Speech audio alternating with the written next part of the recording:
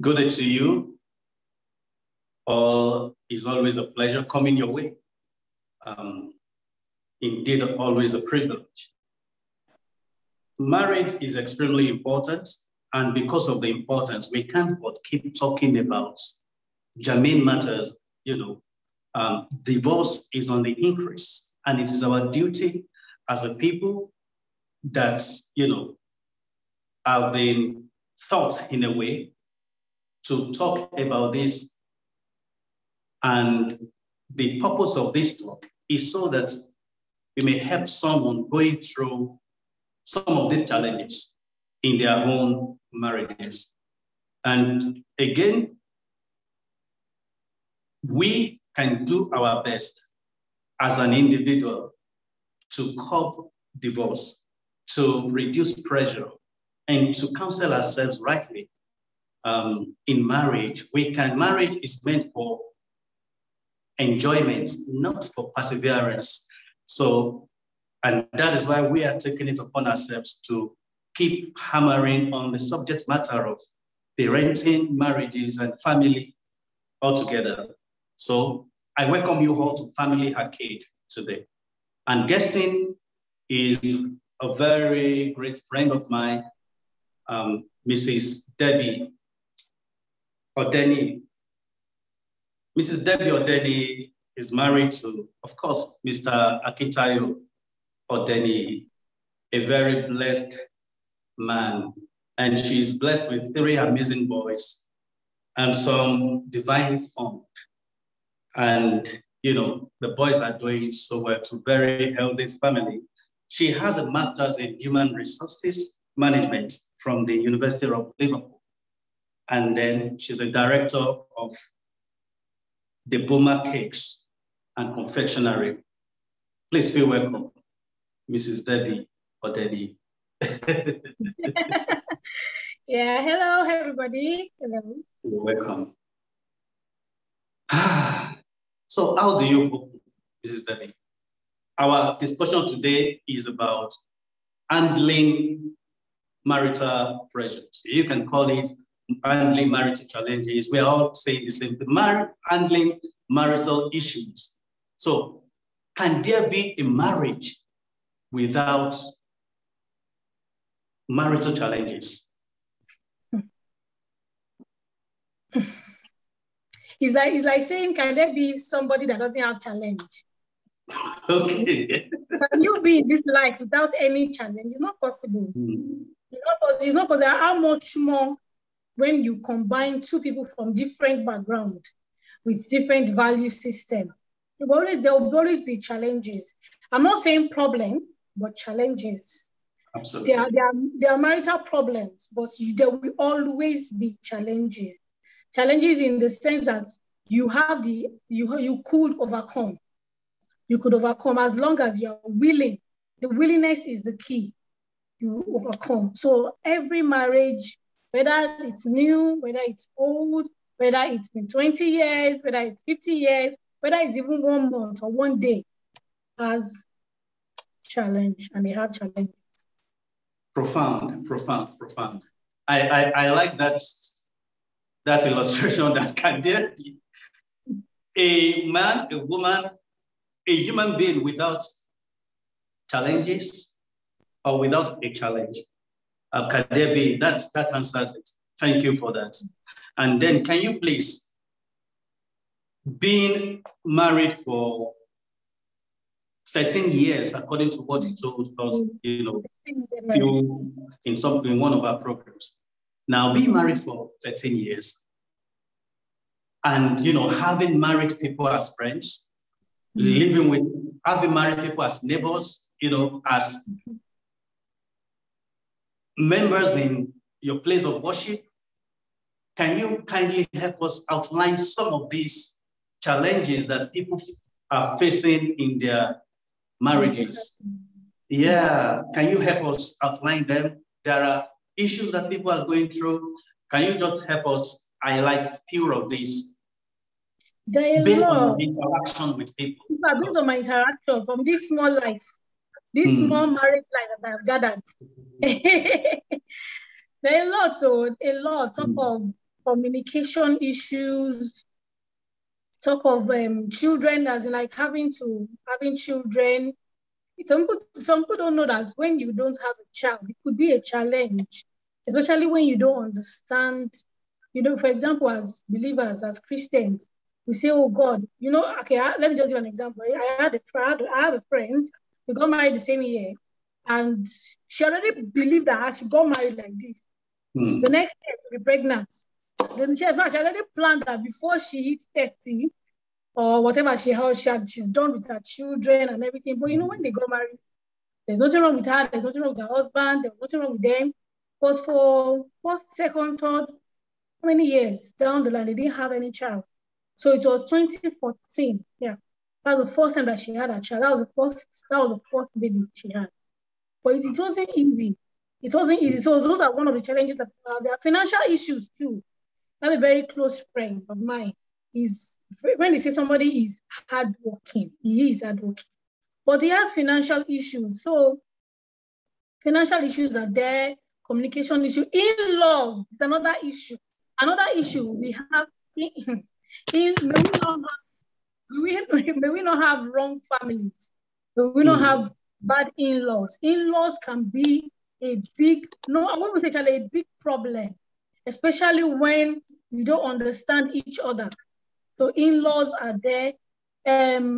Individual can be a problem to themselves because you have not taken the time to understand each other. And I tell you, it's not easy to understand somebody because somebody that is already maybe got married when it was 30 years, you were not there when they gave birth to the guy.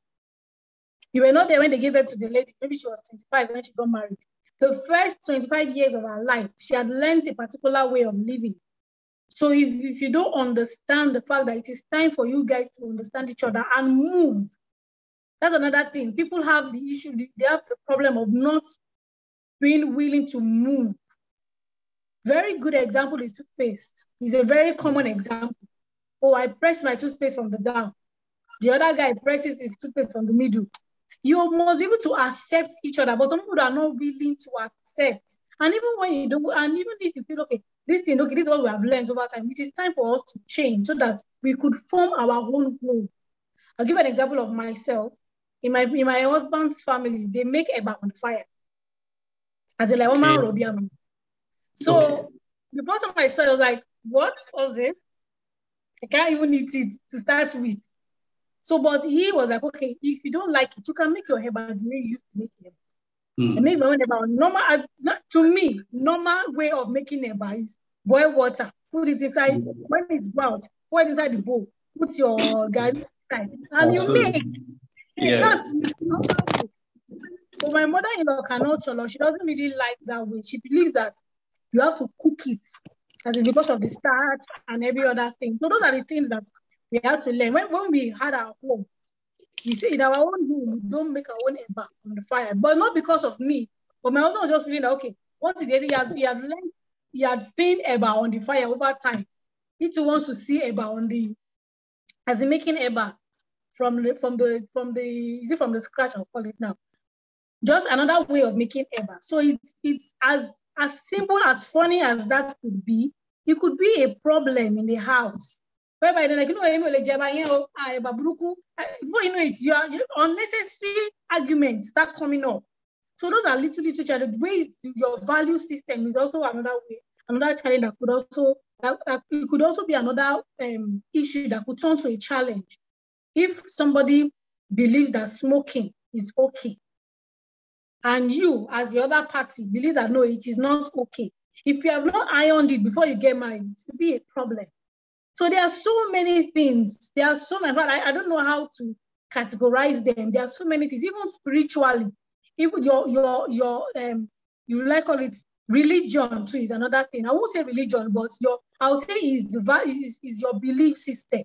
Because we can have two Christians in the home and they don't believe in the same thing. Yes, we are both Christians, but we don't believe in the same thing. It will be an issue. It will be an issue. I'll give an example.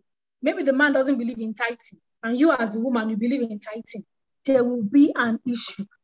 There will be an issue. There is no way. Maybe as you as a lady, you believe that, okay, you should be speaking in tongues. And the man knows that, why are you wasting your time speaking? You can just open your mouth and pray to God. What is there? It's going to be an issue. So until you iron all those things, and that is why it is important that before you get married, a lot of people these days, they don't do counseling anymore before they get married. They just feel, I like the guy, they do me gifts, before you know it, you get married. And the necessity that you should know, that you should learn, instead of doing touch, that you should learn, you won't learn that one. And so when you get married, you start having problems. So those are the things that there are a lot of challenges. I don't know how to put them. Absolutely. A lot. Even training up your child. Training up your child too can be another challenge. But if you believe that this is where I should train my child, if the man believes that, no, you should train this other way. So it's going to be a challenge. If you don't know how to come together and say, no, let us speak in one voice. One voice to train up a child. One voice in terms of our finances. One voice concerning so many things. It's going to be a problem. Fantastic. Thank you. Wow, that's profound. And again, from that, now that we know that there can't be a marriage without some pressures here and there, or you call it challenges, but don't let us call it problem, because that's a very, very big word. So, and we call it challenges because we can actually handle those things. We can manage those things. So now that we've established the fact that there can't be marriages without those issues, and then you have helped us to outline some of these issues that people deal with. It's good. You cited a very fantastic example of toothpaste. It can even be, in fact, someone may have, pre-programmed himself or herself before getting into marriage that when I get married, I am going to be using the same sponge with my spouse. The same sponge. I'm sorry, I can't. So now I can't imagine going into marriage with that kind of person. There is going to be, few things there that, please, just use your sponge. Let me use my sponge. So as trivial as that may sound, it can cause a very big issue.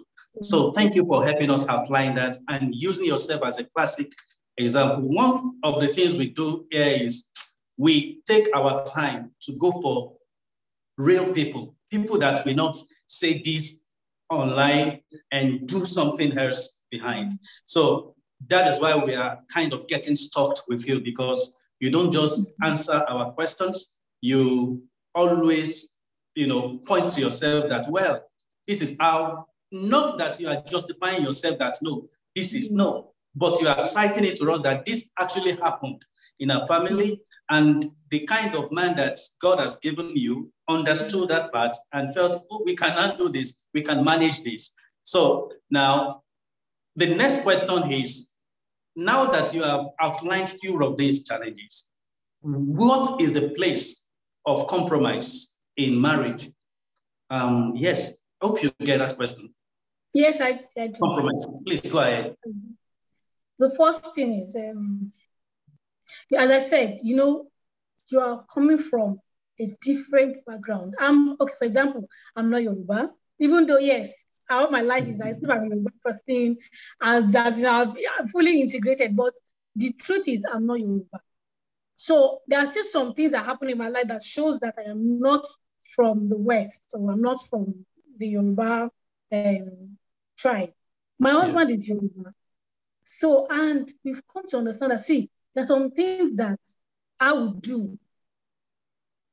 They cannot blame me because I'm not from there. Even though I've learned over time, for example, greeting.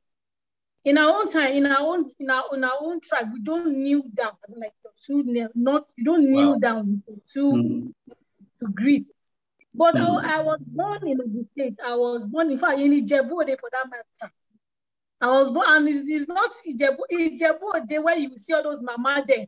When you see them, you better kneel down with your two knees and greet or help.